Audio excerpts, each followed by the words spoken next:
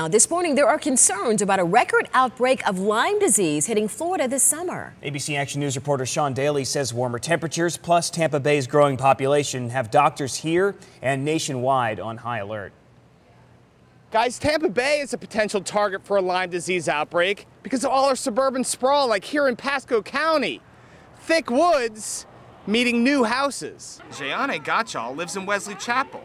She has 2 young daughters and 20 deer that roam her backyard. The deer come every day. They get close to me because they're used to it for me now. That's dangerous, especially since Jayane's never heard of Lyme disease. Warmer temps on the East Coast plus suburban sprawl have doctors predicting an epidemic. About 400,000 cases of Lyme disease this summer, with a possible 30% of cases in Florida. Infected ticks riding on birds, deer, mice, and your pets carry the debilitating disease. If an infected tick bites you, you'll see this, a bullseye rash. You'll have aches, pains, flu symptoms. If you did not see the rash and did not go to the doctor right away, it's very difficult to make a diagnosis of Lyme disease. In later stages, Lyme disease masks itself as depression, anxiety. They have fatigue, they have memory problem, they have difficulty focusing and concentration. I want to for sure research and have some knowledge about and see what I can do, like precautions. In Wesley Chapel, Sean Daly, ABC Action News.